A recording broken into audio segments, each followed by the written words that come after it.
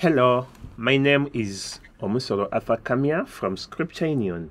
I welcome you to this series of decision making, and we shall be looking at the acronym D.E.C.I.D.E throughout the series. Let us begin with the first letter, and that is letter D, which is define the problem. Let us read from Genesis chapter 2, verse 20. So the man gave names to all the livestock, the birds of the air, and all the beasts of the field. But for Adam, no suitable helper was found. Many times we address symptoms of what we are going through and forget to address the real problems. This is always because maybe we fail to define our problems, challenges, or what we are going through. Now, in this verse, Adam's problem wasn't food, it wasn't a field for playing in, it wasn't even the fear for the wild animals, because he had actually been given the authority over all these. So then, what was Adam's problem? Adam needed a helper or a companion. Now, God was able to define the problem of Adam at that time, because many of us cannot even define our own problems. You think you are ugly simply because people have called you such names in schools, in gatherings, etc. And so you start bleaching, buying all types of makeups, doing all sorts of haircuts, thinking you will solve the problem of people saying that you are ugly. No.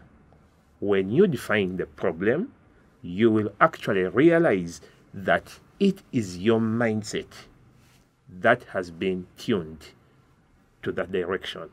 Some of you say you can never pass certain subjects, claiming they are hard and boring, when actually the biggest issue is your attitude towards the particular subject. In my high school, I used to even dodge classes of physics and chemistry simply because they were boring. But not until I worked on my perception towards this problem when I passed. Let us learn to define the challenges we go through, and that will help us to address the real things. If God had created another man for Adam, he will not still have solved the problem of Adam, because Adam's problem was beyond just helping, and that should be the same direction we take. When defining a problem, stop looking at the outcomes, but rather look at the cause.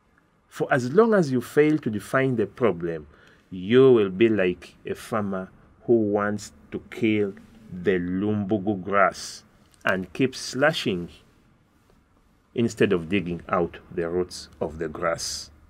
Define the problem you are facing before dealing with it, so that you are sure that you will handle it once and forever.